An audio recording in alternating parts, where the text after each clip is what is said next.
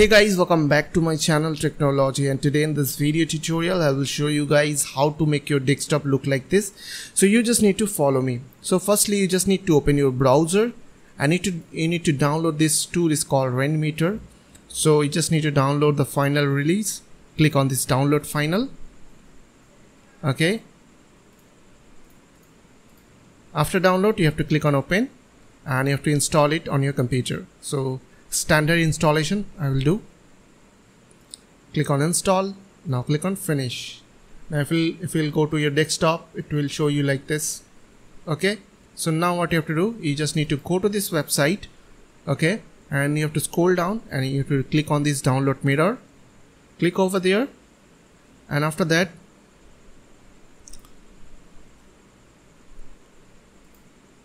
you have to download. Click on download. So I have already downloaded this one, so let me show you. Here it is, as you can see.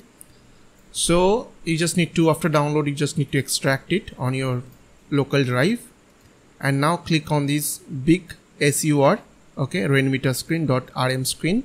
So double click over there and it will show you like this. So you have to click on install. Okay. So now what you have to do, if you want to select dark mode or white mode from here, so I will select here dark mode.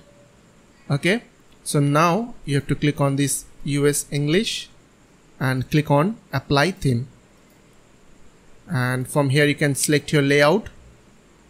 After that it will look like this. So now if you want to set your wallpaper, so just I will set this wallpaper. Don't worry with that, I will give you this link to my video description. So right click on set as desktop background.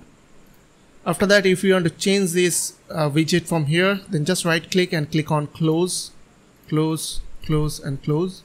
Then after that, right click on add item, and from here you can select widgets, shortcuts, web, whatever you want. So I will select this widget. So I will click over there, left click over there, and it will show on your desktop. So drag up this to here. And after that, if you want to add any YouTube, Amazon, Google, Netflix, then you can easily add them over there.